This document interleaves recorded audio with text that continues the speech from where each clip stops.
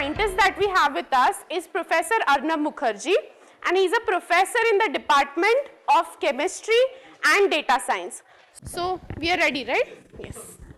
Let's welcome him. Hello everybody. So first I will give my introduction. So I am faculty at Chemistry Department here. So you know that at which standard are you in right now? Some of you? 7, 8, 9, 11, anybody from 11, 12? Okay, great. So soon you are going to give exams, different competitive exams, even IISER exam also you are going to give, right? Some of you would like to join IISER for doing science later? If you do, then you will, then I probably will teach you, okay, in the first year or second year or later part. Now what do I teach? See, I am a chemistry teacher. So what do you think about chemistry? What does chemistry mean to you? Mixing things in a beaker, colorful solutions, right? And sometimes there will be some explosions and things like that, right? That's what you think about chemistry? But actually chemistry has lot of different aspects. So there is chemistry everywhere. There is chemistry in the sky, in the interstitial spaces. There is chemistry in our body. There are a lot of chemical reactions all the time going on here, right? There are reactions, chemical reactions for which we can see you. You know, our eyes can detect because of chemical reactions. We have metabolism, like food that we take, that gets digested because of chemical reaction, and the fact that I am moving, talking and all that, those are also chemical reactions. So chemistry has many other things than normally what you do in the beaker. Okay, that is the first thing. But then what I am going to talk about today is even above that. I am going to talk about entropy. So how many of you heard about entropy? 11th standard, right? More or less, correct? Okay. So why I say enigmatic entropy? Because many people have confusions about that entropy. See, right now, since you are starting, you don't know about entropy. After this talk, you will have no confusion. But let's say if you did not come to this talk, you probably would have had that confusion, right? So that's why this enigmatic term has come. In fact, there is a book that is called Enigmatic Entropy, written by a great scientist. What is that? I am going to come later. But first, I want to show you a video. This is a video probably some of you have seen already. This only shows how small we are, okay? You see a person slowly, is zooming out. You know, the universe is so big that the light takes almost billions of years to travel from one part to another part. It is such a big one, and our typical size is, in centimeter or meters, right? So why I am going to show you this universe? Because I am going to talk about universe in my chemistry lecture, okay? Now all that you see, like table, chairs, stars or galaxies or water or all that, they are made of atoms and molecules, right? You know what is atom and what is molecule? Okay. So they are made of atoms and molecules. But long time ago, there were no atoms and no molecules also there, right? Long time ago. Not today, but let's say if we take ourselves billions of years ago, 13.7 billion years ago, our universe got created that time. So that time the universe was very tiny, even you can say smaller than my finger. So what was there? There was only energy, nothing else, and that's what we call as Big Bang. That's the beginning of our universe. And from that time onwards, the time starts basically, and universe expands with time. And first it forms hydrogen atom, then it combines from helium atom, and then many other atoms, then stars, galaxies, all that, and then Earth got created, human beings got created with plants and all. So this is how we have come to this particular stage. Now we are looking back to understand that what is the driving force, why it happened that way. why universe got created and why the things the way they are. So for example, you will see there are only two important things that you have to know. One is energy and another is entropy. Energy all of you know, right? So if you did not have lunch today, you will have no energy, right? No energy to lift your bag, no energy to go to school, right? So energy typically means this. See, that guy definitely had energy, right? Otherwise lifting that thing is difficult, and then running with that, imagine. So more energy you have, more work you can do. Energy is our ability to carry out work, right? I cannot ask a small tiny robot to lift a big thing, right?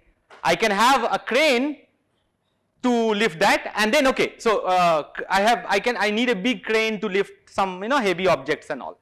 So more energy you require to do more work, or sometimes also you can produce heat, that I will come to that later on. But even in our tiny, our body itself, there are machines like Bahubali. This is like really a Bahubali, right? You see that how big load it is carrying, and how it is carrying that load, where the energy is coming from. It is coming from the food that you eat. When you eat food, that's a chemical that gets converted to something called ATP. I don't know whether you know about that or not. Just think about that, it gets stored somewhere, and that energy is used by this machine to work. Okay. So now, what we see here is that there are different types of energy. We can say thermal energy, electrical energy. See, we use battery, right? That is one kind of energy. And then there is nuclear energy, nuclear explosions, bombs, that happens. We have chemical energy. So for example, in a matchstick, when you light it, we have chemical energy. So mechanical energy, when you run a car because of the petrol. Petrol is chemical.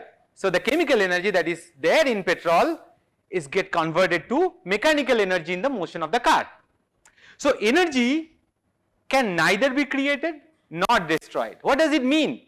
That means that, let's say I have a toy which doesn't break at all, or you have a toy which doesn't break at all. All that happens is that it goes from you to somebody else, or maybe you to your sister or brother, and then again another person. The toy remains the toy, but it gets changed the hands. It goes from one hand to another hand. Now, if energy is the toy, then the process of going from one to another person is the entropy. So they are kind of two sides of the same thing. Okay. So as I said, energy of the universe is fixed. Now I showed you what the universe is, with all the billions of galaxies and stars and all that. Whatever the energy was there long back during the time of the creation of universe, that energy has remained the same. It has not changed. It has not increased, neither it has decreased. But that universe what was there earlier, it is no longer the same now. So that means there is a change. How did the change happen? There is a reason for the change, right? Lot of things happen. You see the trees grow and then it wither away, flowers bloom, they fall. You see the waterfall from the top, it comes down. If I drop a ball, it will go down, and it will bounce back few times and stop. You see, these are all changes that you see. You see a building today very new, it gets old later on, or even your clothes which are very new when you buy it, it gets older in a year, right? So things change with time. We see rusting that happens in normal metals and all. All that thing, you know why it happens? Why it happens that way? Why not an old thing becomes new? Why not water goes from bottom to the top? Okay, so that is what we are going to talk about. So, for example, you see these are examples of conversion of energy. I eat pizza, I can run. Or if I have a battery driven car, that battery will fuel the car and I can move the car, or I can use electricity to run a computer or a bulb.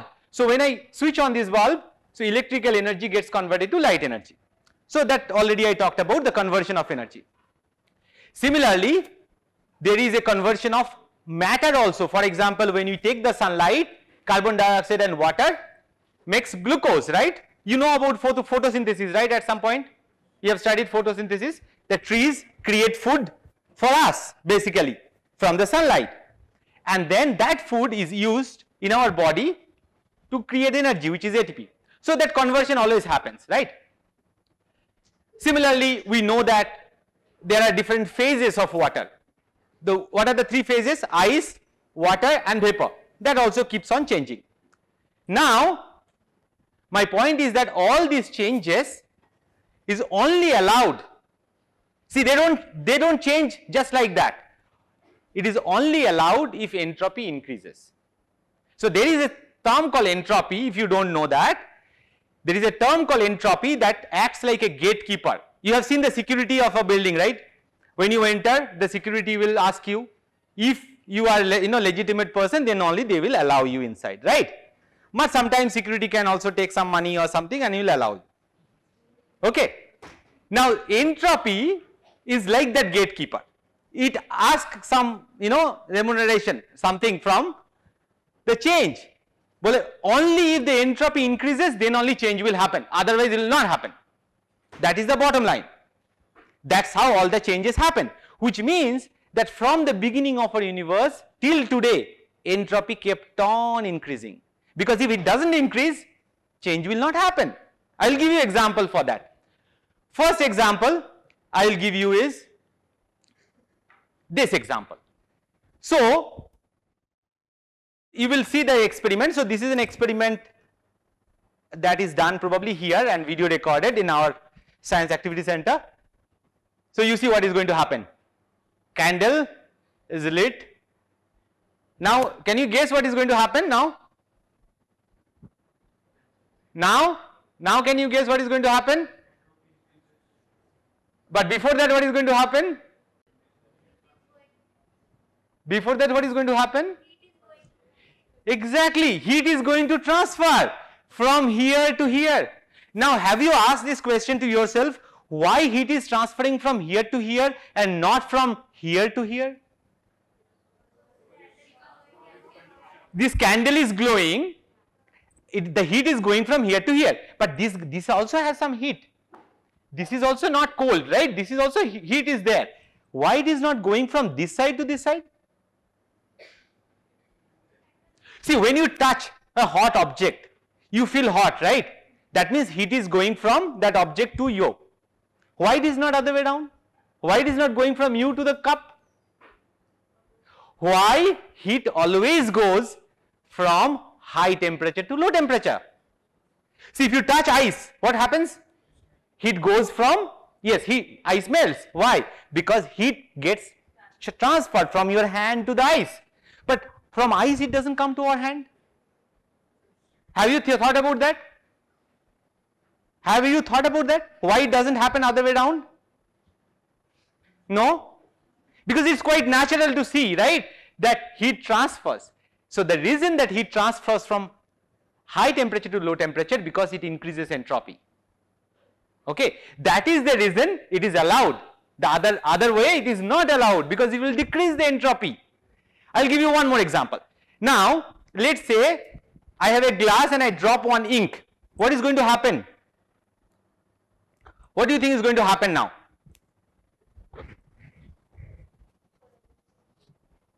The ink is dropped in the water. What is going to happen? Exactly, color will change. How? Why the color is changing?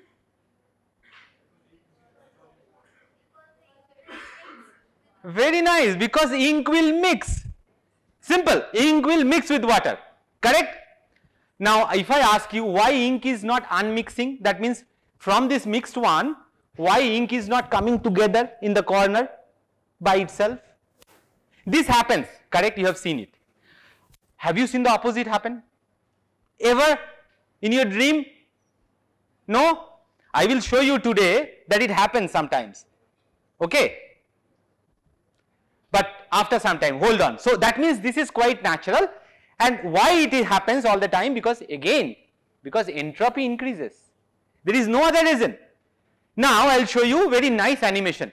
You see, this is a box, and the left hand side of the box, there are a lot of particles are there which are moving. Imagine those particles are gas particles which you cannot see, but they are there all the time moving around. So now there is a partition in between. I put some particles on the left hand side of the box. Okay. Now what is going to happen is that these particles are moving around, right? Now there is a boundary. I will put more particles, then it will be easy. You see, there is a boundary in between. If I remove the boundary, what do you think is going to happen? Particle will go all over the box, 100% correct, but why do you think it will happen that way?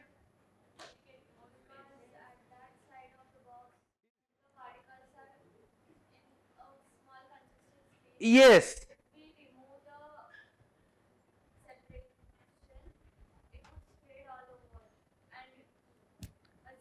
But correct, but why it will spread all over? That is the question. Very high, so it will go to low concentration. Why it will go to low concentration? So now I remove the barrier, and as you predicted, because this is what we naturally observe, right? This happens all around us. If I remove it, it's like, now right now we are confining you all here in this room. If I open the door or make a ghanti and say, okay, chutti, what is going to happen? You'll just go out, right? Which means suddenly entropy will increase, because now you will have all the IISER campus for you to move around, not just this tiny small room. And that's what happens to those particles. They were confined to only a part of the box. Once I allow them, they move around and they go all across, and that is mainly because or only because, primarily because there are maybe other reasons, but primarily because entropy increases. Now imagine one more thing. I bring the center of mass. You know what is center of mass? That means all particles mean position. You see where that is? In the middle of the box, which means half the particle are on this side and half the particle are on that side. You know why? Why not 1/3 on left hand side and 2/3 on the right hand side? Equal, divided equally. So you all go for equal, right? Equal rights, equal things. When you have 2 biscuits, you should share equally among 2 people, correct? 2 biscuits, 4 people, half. Always equal. For the same reason, half the particle go here, half the particle go here, because that increases the entropy to maximum. If you don't do anything, if you do any other things, it will increase, but not to the maximum. So entropy will always try to maximize. Another thing I can show you is that I can reset it. Yeah, so I will do one thing. Left hand side I will put blue particle, and right hand side I will put red particle. Now if I remove the divider, you know what is going to happen. They are going to mix, just like I show mixing. Question is, can they ever unmix? Can you unmix them? Meaning put the blue there and red there. Can you do that? By using? Fantastic. Meaning, I am asking them, can you unmix? Let's say I give you marbles, blue ones and red ones. You mix it in a jar. Can you take it, unmix it?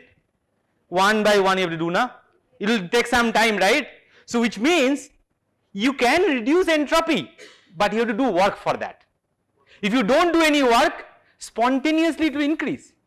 But if you work, then it can be decreased. Correct? Okay. So now that you understand that, oh, this is not the PowerPoint. Okay. So you see another example, the ball. Once you drop it, it bounces to not the same height, little bit lower. Second time, even lower. Third time, even lower. Fourth time, even lower. And then finally it will be on the ground. Have you seen the ball starting from the ground and coming up? Because that will reduce the entropy. This increases the entropy. And how it increases, that is slightly advanced. only for 11, 12 standard students maybe. Once the ball drops, the energy gets transferred to the floor. The floor particle now have that energy, and they will transfer another particles connected to the floor, and then it will just dissipate. And the ball will have lower energy to come up. Second time hits, again float particle will get that energy from the ball and dissipate. It is like when you take a in Holi, when you play Holi, mix it, right? After that, after mixing it, if you put in a drum, it will get all mixed. Can you get the color back? Because the entropy has increased, you cannot decrease it. You can, but you have to do a lot of work, and that work is not simple picking up. You need many other techniques also. So now, this example is very easy. I think you will all know. I'll just show you quickly because it is connected to the rest of that. So this example, we observe that there is a balloon. We are holding it. We leave it. Spontaneously, the air will go out. Correct? Then I told you that I will show you the opposite process, right? You see the opposite process. Unmixing happening. See, you have not observed it before, no? So I am showing you. How did I get it? Any idea? So you know for a fact that this has been reversed. I have taken a movie and I am running the movie backward. You know that. You know why you know that? Because it reduces entropy. That's why. Anything reduces entropy, it cannot happen. And if it cannot happen, then you will not believe it. Then you know that it has been reversed. So that means, I will come to that meaning later. Okay, again this is the same thing. Of course you will know now that what is happening. It's not possible, right? Air cannot go spontaneously inside, right? Because the air which is free everywhere, why it doesn't want to go inside a balloon? It restricts its freedom, right? And that freedom is basically entropy. I'll come to that little bit more precisely later on. Now, what is entropy? I'll come to that point, right? So, entropy is nothing but options or choices. Let's say you have more choice than she has, then you have more entropy. For example, right now you are here, some kids are outside. Who has more entropy?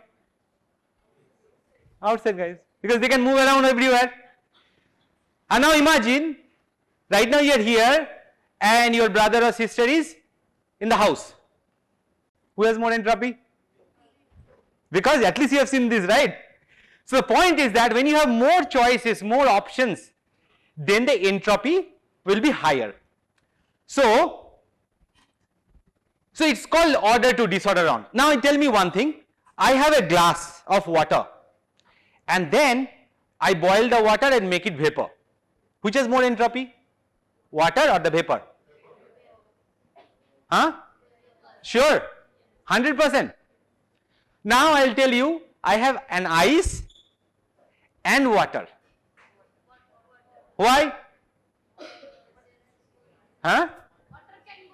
Water can go anywhere. Ice, if I keep it, it has to be here. Unless it melts, it cannot go. But water, if you pour it, it will go everywhere. Water has more entropy than ice. Vapor has more entropy than water. So you know, if I take a bowl, especially in Pune, take a bowl of water in your room, balcony, you keep it. After 2 days, you will see there is no water in the bowl. What happened? It's gone out because it likes entropy. Everything likes entropy. They want to increase it all the time. Only when they can't, somebody holds it. That means if I take the water, put it in a bottle, close the bottle and say, no, you cannot go out, then only they will be staying there, right? So that means if somebody has more option, they will always go in that direction, and that's what the entropy is. Whatever the mathematical formula, and you know who told that? This guy. His name is Ludwig Boltzmann. Single person. And how many years back? 1872 means 1972, almost like 150 years back. He came up with this idea that if something has more options, there is a formula, don't worry about it. If you already know logarithm, some of you may know, they will know that, but it doesn't matter. W is the choice and options. For example, I'll show you. Let's say I have a coin. How many choices I have? Head and tail. 2 choices, right? If I have a dice, how many choices I have? So that means entropy of the dice will be more than the coin. Now let's say I have 1 coin, 2 coin, 3 coin. So first coin can have head and tail, second coin can have head and tail, third coin can have head and tail. So I have so many choices. So 3 coins will have this many choices. So that has even more entropy, right? So more choices means more entropy. So again mixing. So mixing, now if I understand in terms of entropy. So how do I understand it? Why it is mixing? Because the ink drop, if it stays as a drop, it will be in a very small place. But if it gets mixed, then it can go many places. Similarly, gas particles, as you said, right? It was confined in one place, now it has more area to go, that's why it is increasing. Now another way to think about entropy is, it is called distribution of energy. For example, I have a piece of paper. I am not doing that experiment now, but you can imagine. I light that paper with a matchstick. What will happen? It will burn like this, right? It will burn. Where is that energy is coming from? Matchstick has very small light. I just light in the corner only. But rest of the paper is burning, right? Where the energy is coming from? Chemical energy of the paper, right? It is burning. And that burning, that after some time what will happen? It will be ashes. Fire will be not there. It will be only ashes. Where this energy has gone? Everywhere. Everywhere in the surrounding, right? That means the energy that was there in the paper in a very small location now has gone to the universe. That means energy has been distributed. Like when you take, let's say for example, a cake or a pizza or something, and you distribute among people. More people you distribute, more entropy increase happens. So that means energy. Now if you take energy and distribute it, then you are increasing the entropy. So energy is nothing but distribution. Entropy is nothing but distribution of energy. This particular example, so can you tell me in this particular thing, you have seen the movie running backward and forward, right? Can you tell me in this, the movie is running forward or backward? How many forward, please raise your hand. How many of you think it is forward movie? Meaning normal movie. Raise your hand. 1, 2. How many you think backward? Raise your hand. Rest of you don't think anything? Rest of you don't know whether running forward or backward, right? No, you have to consider only from the movie. Meaning there is no reference. You have to consider, let's say for example, I'll give you one more. He is my student. In a jhula he is, moving. Can you tell me if the movie is running forward or backward? How many for forward? Please raise your hand. How many for backward? So see, some of you are thinking it is forward, some of you know it is backward, and as he says that there is no reference, correct? But all other cases you could tell whether it is forward or backward, right? Why in this case you are not being able to? Right, but it can go to and fro, but why you cannot even tell then?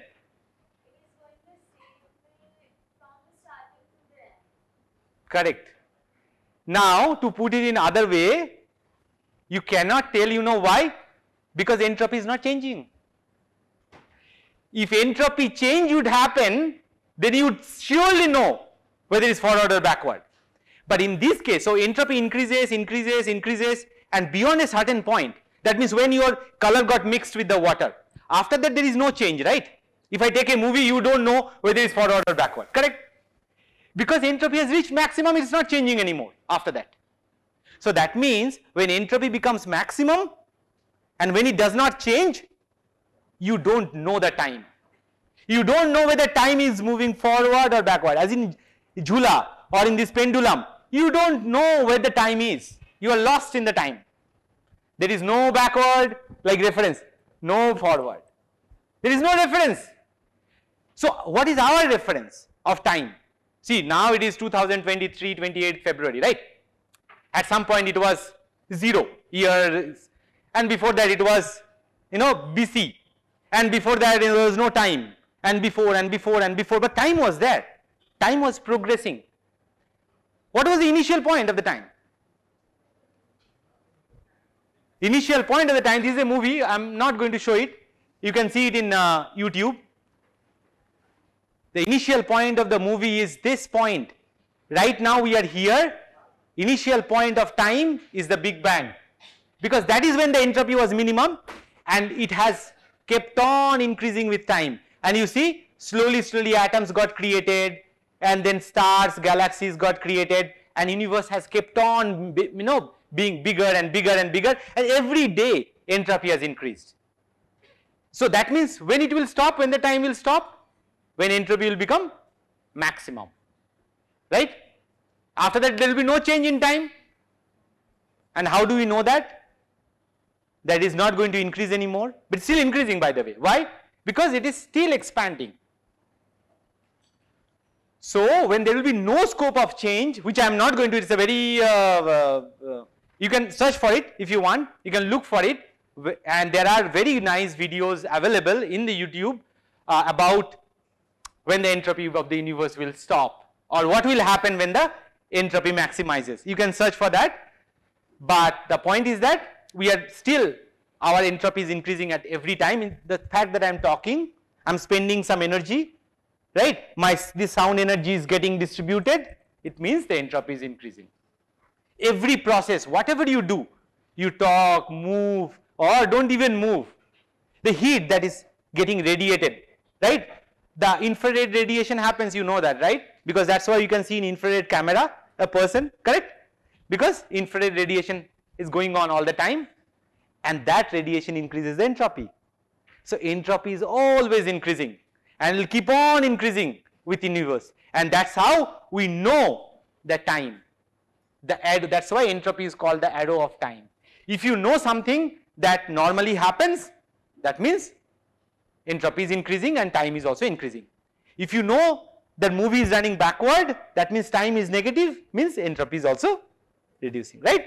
So that is how you will know whether entropy is changing or not. Now maybe in future you will learn a lot more about it, but it is just to tell you that all of us know about energy, but this is one very important quantity that is governing the basic principles of any change that happens all around us, okay? So now when the, as I said, when entropy maximizes, time will stop, okay? Then that means there is no meaning of time anymore. Like pendulum is going this way, and what is the meaning of time then? You don't know any reference, you have no idea where you started and where you ended, right? So, but that is a long way to go, don't worry, we have just come 13.6 billion years, maybe we will go much more longer, okay? And so you don't have to worry about that right now. So now the enigma is gone, correct?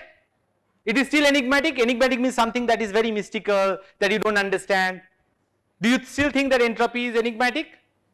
Or do you think entropy is a normal thing? It's just options or choices, right? So enigma is gone, mystery remains. Why mystery remains? What is the mystery here? Mystery is that why entropy increase means a favorable process. We now know that entropy increase means it will happen, but why? That is the mystery, and that still remains, because nobody knows the answer for it. Only people can guess, but there is no answer to that. We take it for a fact that entropy increase will be a favorable process. But by the way, entropy increase means entropy increase of the whole universe, okay? Whole universe, not just a small place. Okay, with that I thank you. I hope that you got some idea about entropy from this. Any questions you have, you can ask, definitely. Yeah. Good afternoon, sir. Yeah. In the Boltzmann equation, what does it mean by the number of microstates? Like, how do we measure the microstates for a system? So there are many ways for doing that. I don't know which standard you are in, accordingly I have to. 11th. 11th.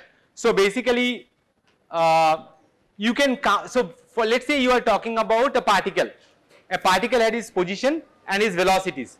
So if any particle's position or velocity changes, it creates a new microstate. So that means I have 4 or 5 particles. If one particle moves a little bit, that creates a new microstate. So that would create many microstates. Exactly. So how do we calculate that? Like so for that, what we use is we use a very different approach. We use something called some probabilistic approach for that. And when you study statistical thermodynamics, you will get answer to those questions. Those are very important questions, but you will have to go through statistical thermodynamics, and it will take me a long time to answer that question. Okay. Yes, there are many, but we can still handle that. I can tell you that. Okay, sir. Thank you. Yeah.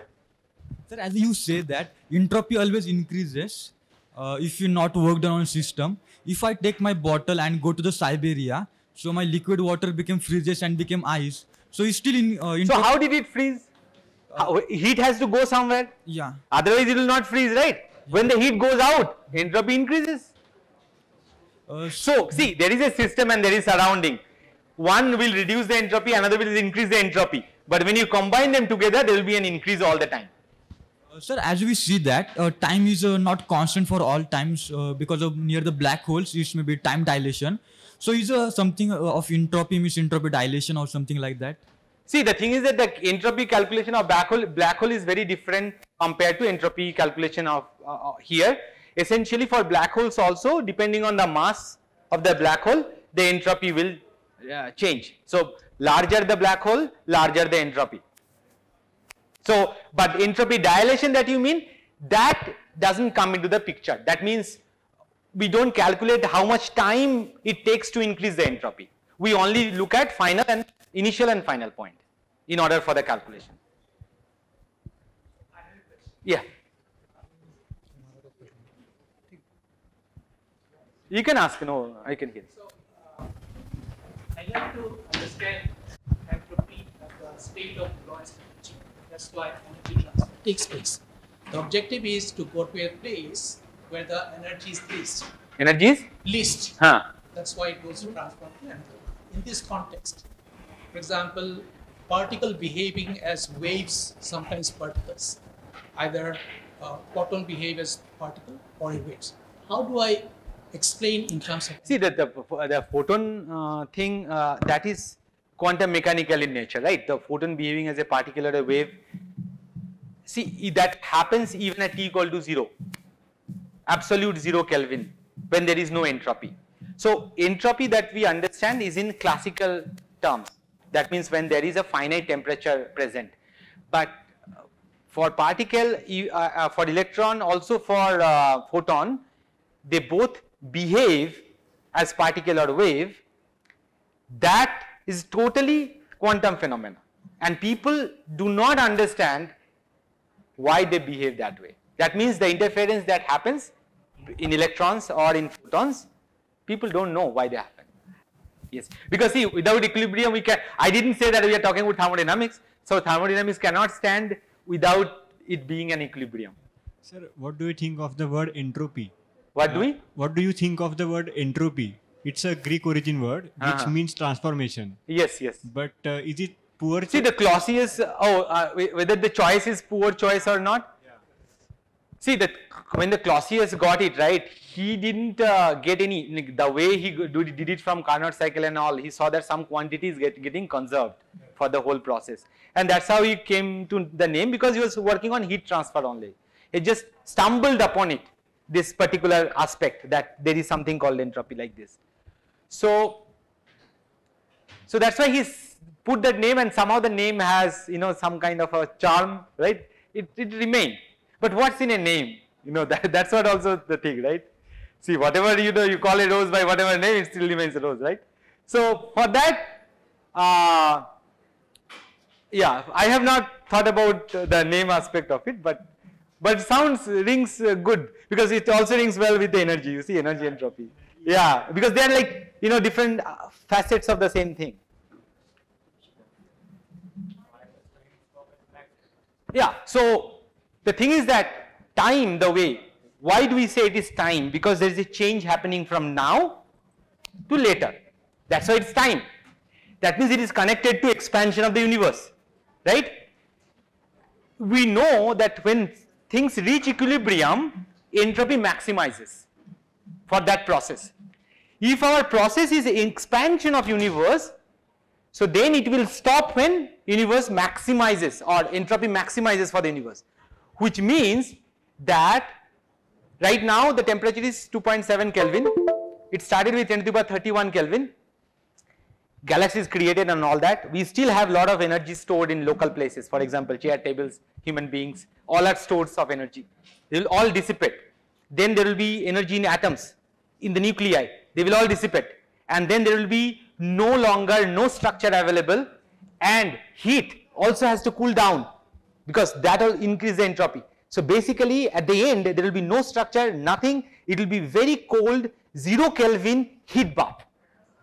And then there will be no change after that. See, if there is no change, then there is no meaning of time.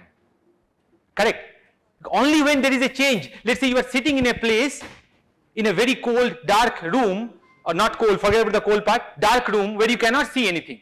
Has time any meaning for you? Because there is no change. If there is no change, no time. So that's what I mean. The time will stop. Because the notion of time comes from the change only. If you don't change with time, then there is no time. You see, it's like eternity. Remains the same. In that context. Okay. Any other question? Okay, thanks. So with this, thank you very much, Arnab.